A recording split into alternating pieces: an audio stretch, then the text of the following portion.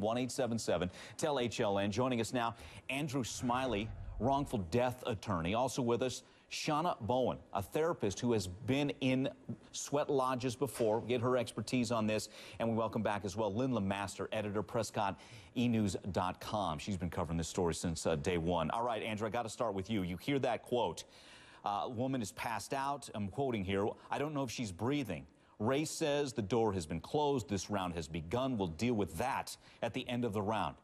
Man, that sounds implicating to me, Andrew. It sure does, Mike. I mean, this is far from a spiritual retreat. This is a torture retreat. I can't believe what I'm hearing as each day progresses, what was going on in here. First, they fast for 36 hours. They cram 50 people in this tent. They sweat them out. People are dropping like flies, and he's telling them to stay in there. I mean, it is absolute torture. This guy should definitely be criminally prosecuted for manslaughter for the deaths. He and his company are facing a civil litigation that, in my mind, is a slam dunk for all the injuries and deaths. How do they let this happen? These people are spending, what I've heard is about $10,000 to go on this retreat. You expect there to be some level of safety and security going on here. Exactly. Shauna, again, you have not been in a James Ray sweat lodge, correct? So it's just mind-boggling on so many fronts here. I want to bring back Andrew Smiley, attorney, specializes in wrongful death cases.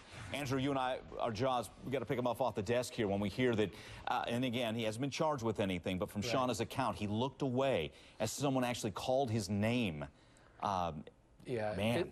It's unreal. You know, if this was just, you know, in a park setting and someone's sitting there not doing anything, you'd be stunned by it if people are dropping like flies all around. But here, he's the leader. People are actually paying him. If you multiply 50 by the 10,000 a pop, I mean, you're looking at over a $500,000 gig here, and the guy is just, you know, ignoring the people that are there to follow his leadership. He's not rendering help. He's not rendering assistance. He doesn't have people on standby to render proper aid, knowing that he's putting people in a dangerous situation. It is absolutely unbelievable, and there needs to be an investigation, and this guy has to be held accountable for what he's done. Okay, again, we appreciate your insights, and Andrew, always having you, always good having you aboard as well. Thanks, appreciate Mike. it.